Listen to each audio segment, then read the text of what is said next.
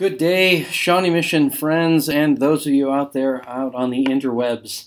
Today, what I want to walk us through is a powerful new tool that has come to us quite unexpectedly that is designed to help us manage a very real set of problems that we've been encountering with devices and the use of technology in appropriate ways in our classrooms. We know that the technology that students have in their hands is quite powerful and literally opens up and unlocks the world of knowledge to them, but we also know that it is a distraction in many cases.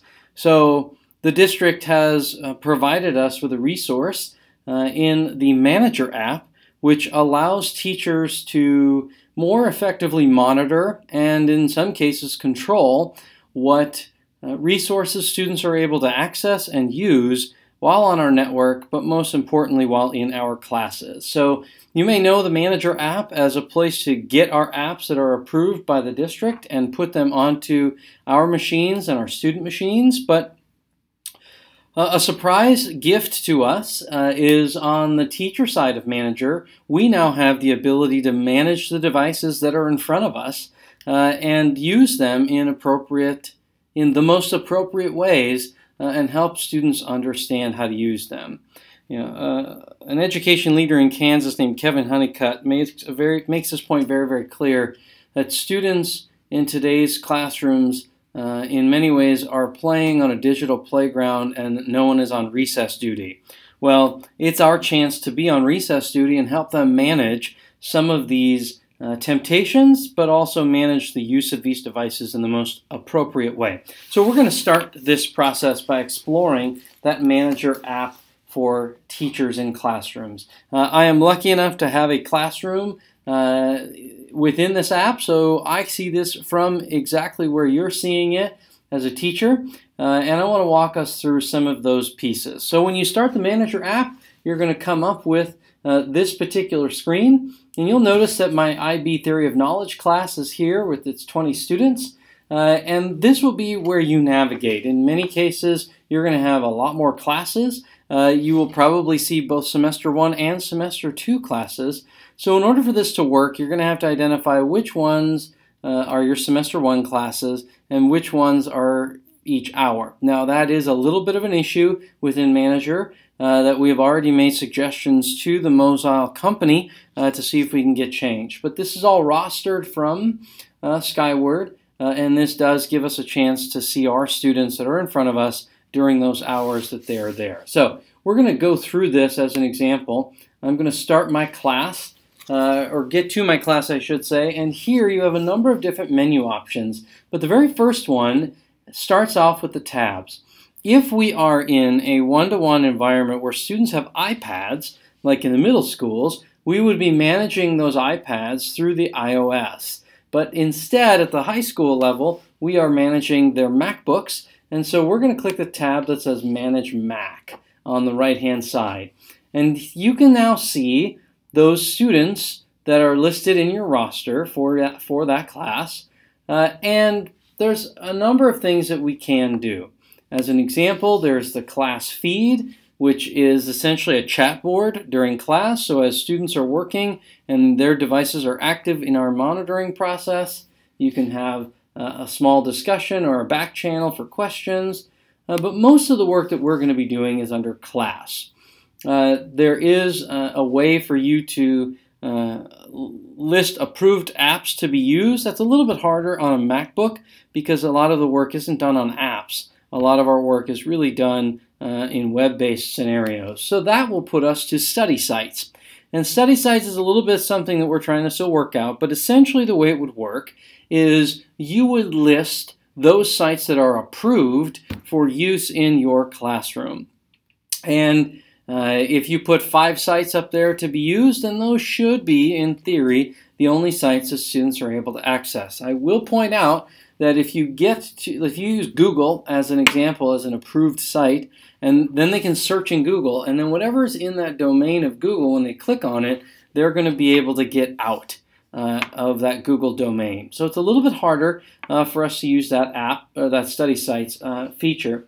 But some of the features that we will use quite consistently are the heads up feature and the quick poll and some of the live stream features. So it all begins when you start a class. You can hide those apps that are not listed on study apps, or you can apply your study sites to that class. Pick the duration you want that class to be, and then we're going to start class. So even though I don't have my IB Theory of Knowledge kids in front of me, I'm starting a class at this point for them. And these are the students that are in class. So you can see in our little status that these are the students that are in class. You'll notice this push pending means that they have to update their manager app. In order for this to be fully functional, they have to have that updated manager app on their device. Otherwise, we will not be able to manage, pun intended, their device during our class. So it's important that you go to those students and say, make sure this is updated. But here you can see their status, whether or not they're on the network. This timeline feature allows you to see what's happening on their computers during the class. As an example, this student is using Google Chrome since the time we started.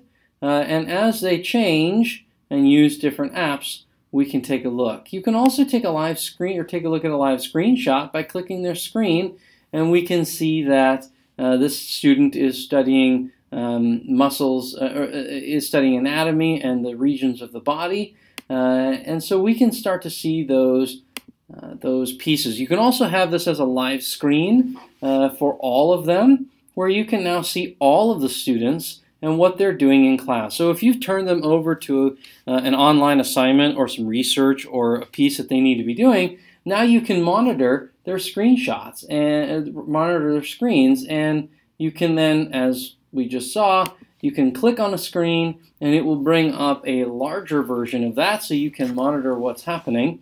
And then these little icons down here are important. If we want to take a screenshot and we're like, I need to have a conversation with this student about this, we can take a screenshot and it will save it to our profile in Manager for us to go back to later. And you can have that conversation with students. You'll notice I did take a screenshot, and that screenshot will show up here for us to reference later on in that conversation with students. So there's a little bit of a lag time in terms of that upload, but it will keep track of that session and what we are doing during that class. Now, I want to show you some of the other pieces that go along with this, but I do need to end the class so that I don't take hold of any of their devices that we've been using. But if we take a look at Safe Test, there is a way to use Safe Test, and you would essentially create a website. You would put a URL or the website that you want students to go to take the Safe Test, and then they would be locked into that browser and then locked into that particular web address. Now, it is not perfect, I will admit that, but I will tell you that there are ways that we can build our assessments to make it as functional as necessary.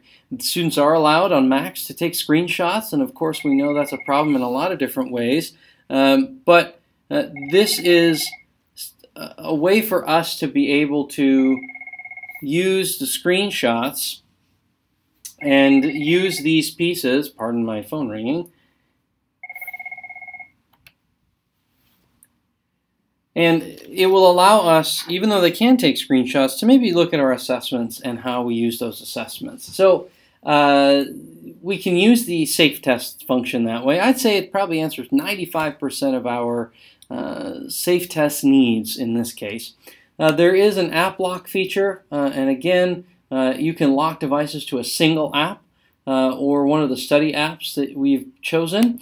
And I also like this quick poll feature where you can apply a quick poll to students, and you can create a multiple choice question, or you can create a short answer question that all students will be able to answer. And it's a great formative assessment tool to use in the process of class. The last part that I want to show you is the heads up feature.